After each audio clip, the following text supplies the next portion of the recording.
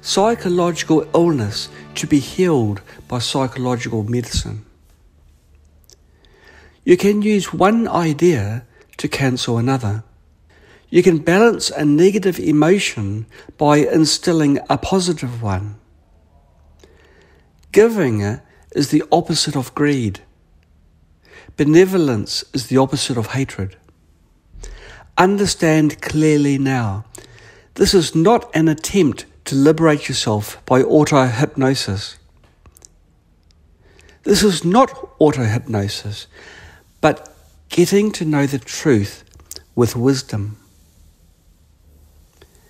You cannot condition enlightenment. Nirvana is an unconditioned state. Nirvana is an egoless state, completely free from ego grasping. Although we've eliminated the notion of ego, our innate ego grasping is still there. It's not that easy. If you've eradicated ego grasping, then that is nirvana. Nirvana with residue. Nirvana is an unconditioned state. A liberate person will indeed be generous and benevolent. If you are egoless, you are definitely generous and benevolent. But not because he has been conditioned to be so.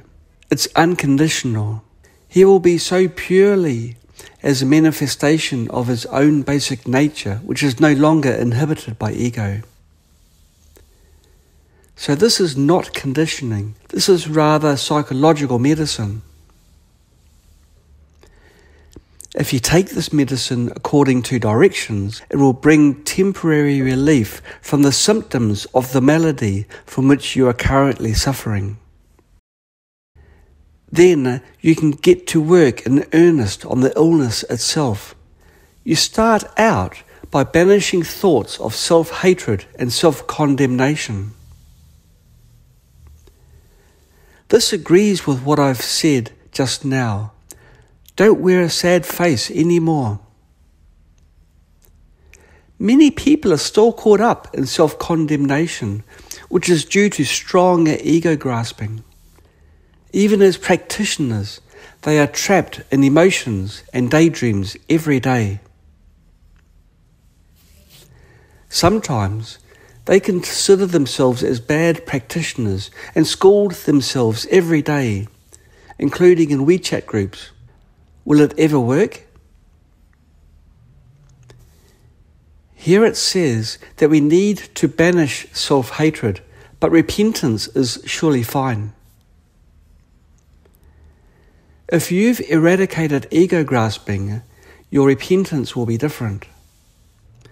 Because at that time, your enemy is emotion rather than yourself. When you did something wrong, meditate that this bad guy did bad things again and I haven't subdued it. My awareness hasn't subdued ignorance, affliction and karma. At this time, what should you think? You should inspire yourself even more and increase your wisdom and concentration to fight against afflictions and ignorance rather than self-hatred or self-condemnation. If you are caught up in self-hatred or self-condemnation, you are totally heading in the wrong direction. What's the use of it?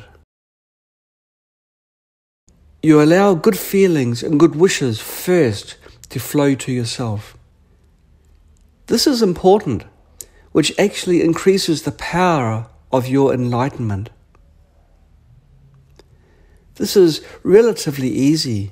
Then you can do the same for those people closest to you. Gradually, you work outward from your own circle of intimates until you can direct the flow of those same emotions to your enemies and to all living beings everywhere. The enemies here include all living beings. Correctly done, this can be a powerful and transformative exercise in itself. This is practicing loving kindness. Be kind to yourself, then be kind to all living beings, and then you can start meditating. Without loving kindness, you can't really start meditation. The loving kindness is not emotional attachment or self-appreciation. It's a kind thought, a good feeling, and a good wish for yourself, and wish all living beings to be free from sufferings, attain bliss, and eliminate afflictions. Afflictions are our enemies, while all living beings are Buddhas. In reality, all of them have enlightenment, which just needs to be uncovered. Well, this verb seems inaccurate. At the beginning of each meditation session, say the following sentences to yourself. Really feel the intention. Well, this chanting seems to strengthen ego grasping, which seems wrong. May I be well, happy, and peaceful. May no harm come to me. May no difficulties come to me. May no problems come to me. May I always meet with success. Number 2, may I also have patience, courage, understanding and determination to meet and overcome inevitable difficulties, problems and failures in life. Well, don't chant this because it obviously increases ego grasping. Before each meditation session, aspire like what I've said. May my equanimity and awareness arise. May I get enlightened and extinguish ignorance. First, we should extinguish the ignorance of ego grasping. May I objectively treat all issues on my mind and body. Your attitude should be like this. You can transcribe what I've said just now and read before each meditation session. It will guide you into an objective state, which is pretty fine. You can transcribe what I've said into text and read, which is much better than this one. Of course, my method is pretty advanced, different from this one, which might be designed for beginners without egoless wisdom. This is practicing loving kindness, the immeasurable love. To put it simply, aspire all living beings to extinguish ignorance, eliminate greed, hatred, ignorance, and doubt, and truly get enlightened as an aspiration for all living beings. This is a kind of loving kindness. First, wish all living beings to extinguish ego grasping, subdue afflictions of greed, hatred, ignorance, doubt, and arrogance, and then eradicate the root of afflictions with egoless wisdom. This is the attitude. Dedicate what you are doing to all living beings, and may all of them achieve it. This is the best dedication. For example, if you are healthy, you can dedicate to all living beings to be free from illness. If you've subdued your desire in meditation today, you can wish all practitioners, all people, to subdue their desire. If you've subdued your hatred today, you can wish all practitioners, all living beings, to subdue their hatred.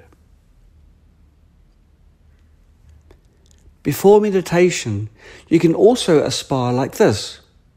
During meditation, may all meditators be mindful and awakened, extinguish ignorance, and subdue greed, hatred, and ignorance.